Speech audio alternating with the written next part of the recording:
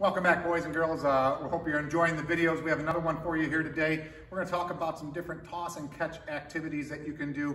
Most of these will work better outside, but you could perform many of them inside the house if the weather is not cooperating for you today. We have all the things that you need on a piece of paper, as you can see here. And so you're going to be able to have that. But also, if you click on the soccer ball, it will bring you to all of these in a nice color copy on your computer. You can print them out if you need or want, but you do not have to.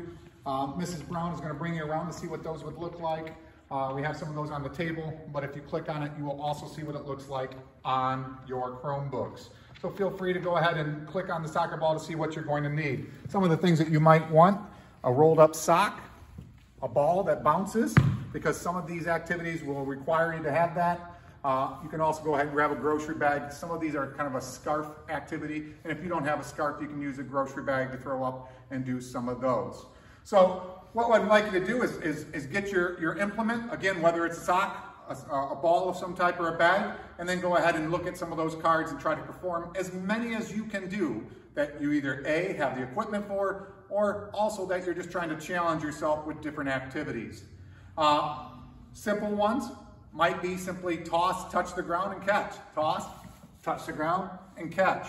Some of the earlier ones that you're going to see are just simple back and forth from hand to hand, catching with one hand, working on non-dominant hand. Mr. Elliott is right-handed, so maybe you're tossing and catching with your non-dominant hand, but just do some of these different activities.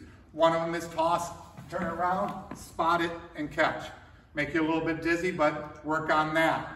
Someone might start off with it between your feet. This one's a little bit difficult. You're going to try and jump and throw it up in the air and catch. Oh, I missed it. That's fine. Go ahead and get it. Practice. Do it again. No one's going to be perfect at any of these. You might start by kicking it up from your foot, one of them says. You're going to have to balance it on your foot, try and kick it up and catch it there. You might toss and catch behind your back. Or start by throwing it from behind your back and catch it back in front. Those are all different ones that you're going to see on there. You might catch it underneath your leg. Oh, messed up. Throw it up, catch it underneath your leg, or start by throwing from underneath your leg and catch. So you're going to see all of those that you can do individually. There are 40 cards altogether though, and there might be some that you can work with a partner. If you have a brother or a sister, mom or dad that want to do this with you as well, you can invite them in. Mr. Kearns is over here. He's going to join me. Some of them are individual. You're just tossing the ball back and forth, working on toss and catch. Watch that ball all the way into your hands. Make a nice, good catch. Try to get it as close to your partner's chest as possible, making it easy for them to catch. That way they can watch it, they can catch it. You can catch with two hands, like Mr. Kearns just showed you, or you can catch with one hand. If you start getting pretty comfortable, maybe you can find a second ball.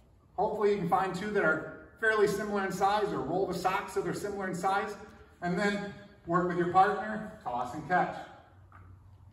Toss and catch. And just do a variety of different things. But again, there are 40 of them altogether. Some of them are individual. Some of them you are tossing towards an object. One of them was to try and catch it on your back. That was pretty challenging. We were doing that together, just having some fun. So, soft touch and try to catch it on your back. We are only able to do it once. I've tried it 6 or 7 times, only completed it once, but that's going to be one that I would like to try and do because it's more challenging. If you cannot get outside because it's raining, feel free to do some of these. You might have to modify them by getting a little lower because your ceiling height might cause you some issues. Touching the ground and throwing it up could be difficult if you only have an 8-foot ceiling. Outside, you have a chance to throw it much higher, giving you a better chance to touch the ground. So take a look at those, get outside, get away from that computer for a little bit when you're on your brain breaks. This will get you revved back up a little bit and spend some time getting some good exercise. We'll look forward to seeing you soon.